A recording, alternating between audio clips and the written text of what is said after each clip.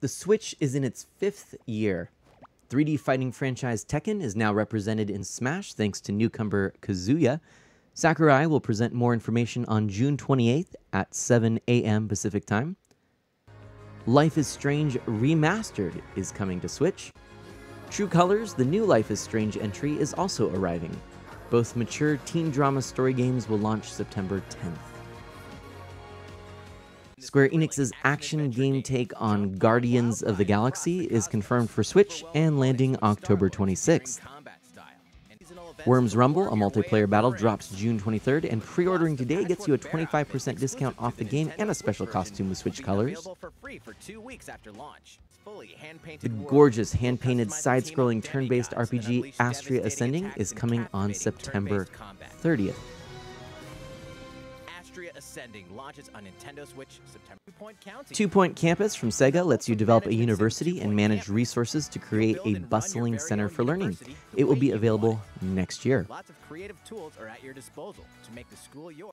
Monkey Ball is celebrating its 20th anniversary with remasters of 3 games available in one package called Super Monkey Ball Banana Mania, available October 5th. Mario Party Superstars will be released October 29th and will contain over 100 minigames from the N64 era with 5 classic boards, all of this with a fresh coat of modern graphics. We mean it.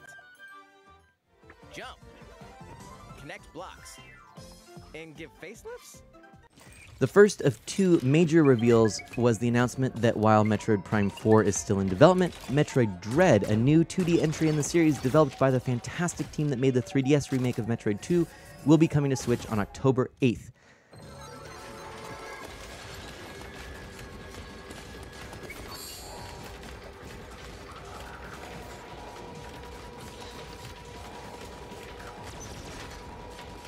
Yes, and amiibo of Samus with her fantastic new suit and the dreaded EMMI baddie will launch alongside the game. The ever-popular Just Dance is getting its next entry on November 4th. The over-the-top arcade racing game Cruis'n Blast is a Switch console exclusive coming this fall. Up to 4 players can race together, so pick your favorite vehicle and hit the road. Dragon Ball Z Kakarot plus a new Power Awakens set is an action RPG coming with 4 complete stories, all bundled together with 2 boss battles and landing on the Switch September 24th. Mario Golf Super Rush is looking great, launches June 25th, and we got a quick glimpse of the various modes of play. Free updates are also planned for the game as well.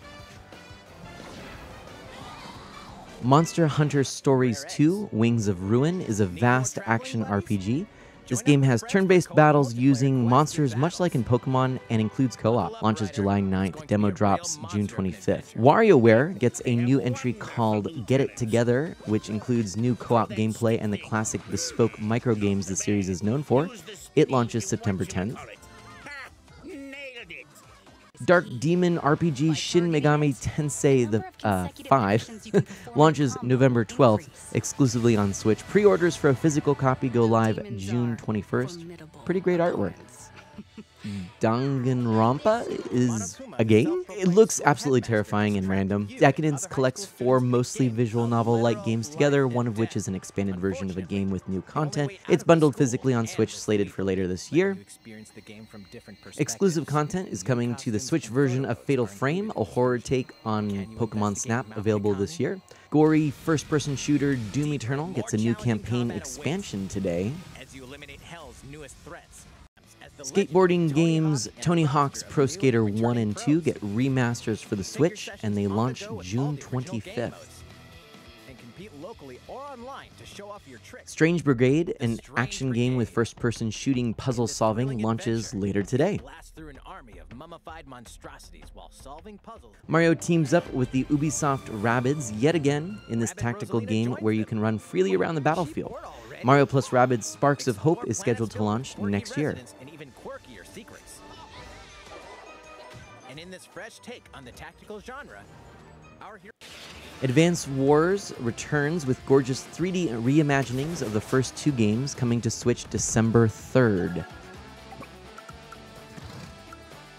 Now for the final segment of the Direct, focused on action-adventure series The Legend of Zelda, Hyrule Warriors Age of Calamity's new DLC was shown off. Wave 1 is available June 18th, with Wave 2 coming in November. Skyward Sword HD was showcased with a focus on its special role as a prequel to the series. And the second major announcement was new hardware in the form of a Zelda Game & Watch to celebrate 35 years of the series.